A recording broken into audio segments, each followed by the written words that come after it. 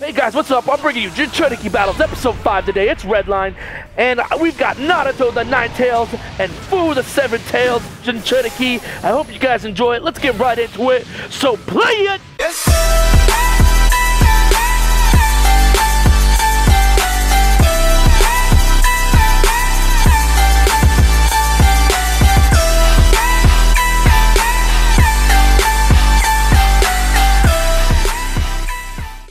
Naruto Uzumaki, the 9 Tails Jinchūriki versus Fu, the 7 Tails Jinchūriki. Here at Jinchūriki Battles Episode 5.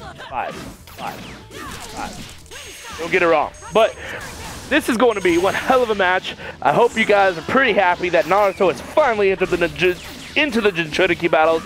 Just took him till the 5th episode. We're getting to finally actually see, I think we've seen every single Jinchūriki now. This will be pretty cool. Next few matches after that are just going to mean the mix-up of other people and who we think is going to win. And I think you know that that's how this works. This is how Jinchūriki battles work. Just like the Hokage battles I had before. If you hadn't seen that series before, go check out my channel. Go check out those views. Go get me some fucking views. I mean, whatever. Hit that subscribe button. I love you people. That's all that matters. That's what matters. Is loving what I'm doing. I like my content, and it keeps getting better as time goes on. I'm slowly advancing it, getting better, learning more things, and I'm getting love it. So back to the topic at hand. It's Jinchūriki Battles Episode 5, and like I said, it's just like the Hokage battles were for me. It's the man or woman or whatever, the shinobi that I believe would win is the one who's going to win. Well, let's be real here. Everyone knows Naruto's going to win. You don't name a series after a man and then expect him to just take a dive at the end of the game, or end of the series.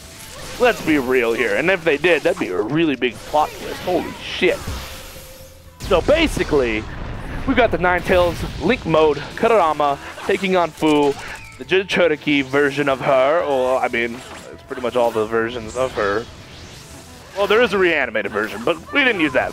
So, this is going to be good. I hope you guys enjoy it.